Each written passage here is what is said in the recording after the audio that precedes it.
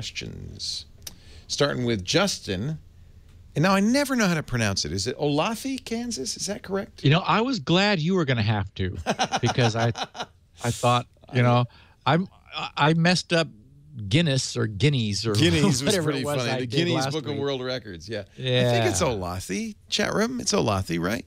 Anyway, he says, I've received an automated email. This is interesting. From, let me close out the slideshow mode. Thank you. I don't want to see a slideshow. I received an automated email from Amazon saying, as part of a routine monitoring which they perform on email addresses and passwords included in lists of non-Amazon related breaches and hacks. Wow. They found the email associated with my Amazon account and preemptively reset my password. Whoa.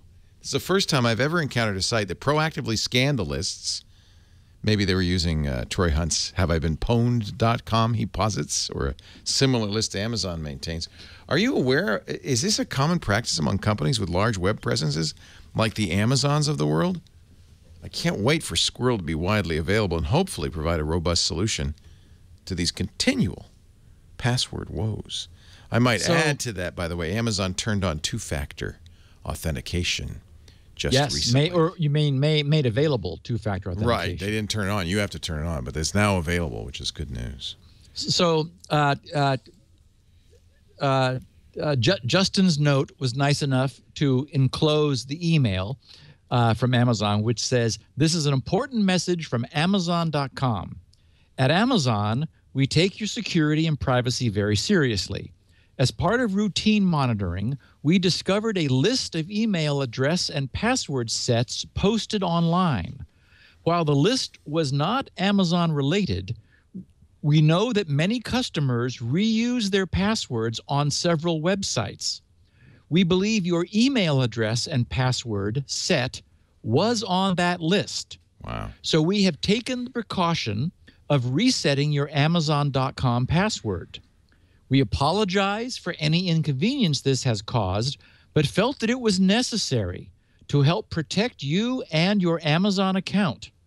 To regain access to your Amazon account or Amazon customer account, it says 1, go to Amazon.com. And I love that they didn't say click this link. Good. They said go to Amazon.com and click the Your Account link at the top of our website.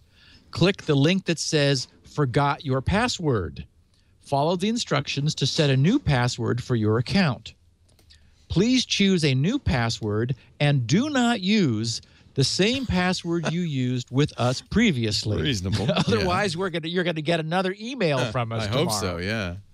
We also highly recommend that you choose a password that you are not using on any other sites. We look forward to seeing you again soon. Hopefully the person doesn't disappear forever now. Sincerely, Amazon.com. So, first of all, very impressive. I mean, this being proactive like this is, you know, I echo your reaction upon learning of this, Leo. Good it's job, like, Amazon. wow. Yeah. And very nice that they didn't say click this link. The danger is that if this practice became widespread, then it's a perfect way for phishers, you know, phishers,